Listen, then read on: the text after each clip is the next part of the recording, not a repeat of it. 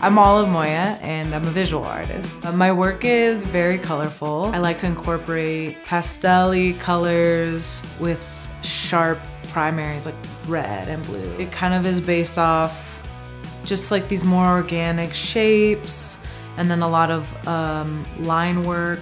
It's basically blobs and noodles is what I've been doing recently. I guess the noodles, the line work kind of came from my history of doing hand lettering. So really it's like what I would do to make a letter, but like not a letter. It just kind of weaves around and does its own thing. Or maybe like it's a letter under a microscope or something.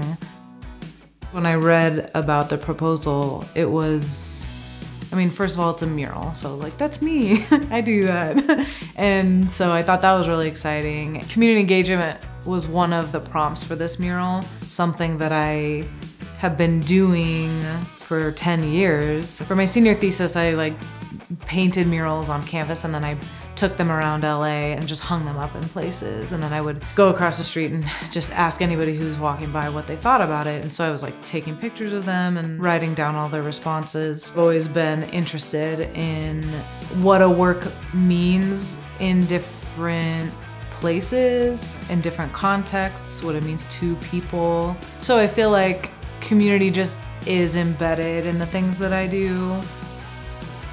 I'm really excited about the vinyls because it asks something of somebody. I had so much fun looking through all the images and seeing everyone's perspective of the sky. So I think it will be fun for people to go and really look through all the images. And there's like a mini story embedded in each image.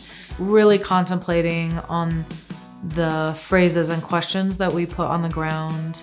It would really mean a lot to me that people would look at that, really think about it, and then maybe it just like is in the back of their mind all day, or maybe the next week or something, and influences them to do something differently. It's always fun for me personally when I see a work that just like, I'm not quite the same afterwards. I feel like then something is successful, where you really impacted someone in some way, instead of just, wow, that looks cool.